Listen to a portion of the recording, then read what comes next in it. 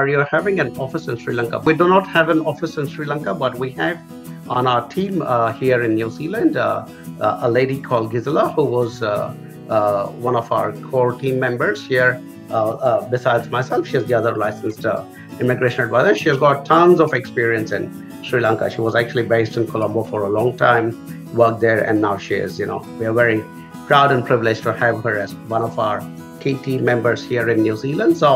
So the way we operate is that we are mainly based the headquarters of the company is based in New Zealand, and we have a large team of people, about 35 people working in India. So and that also includes a fair number of ex-immigration officers who, when they decided to change their career, decided to come in or change their, not so much the career, but change their employer, decided to come and work with us. So we're very honored and privileged to have them with us. We also have a lot of other staff members who are very, very well experienced in international education space and migration space. So we are a very competent team. One of our senior managers is right now also working out of the US. She is also an ex-immigration officer. So, we're kind of all over the place. We do not have a physical office in Sri Lanka, but that has not been a drawback for us to be able to work with clients from Sri Lanka. In fact, we are privileged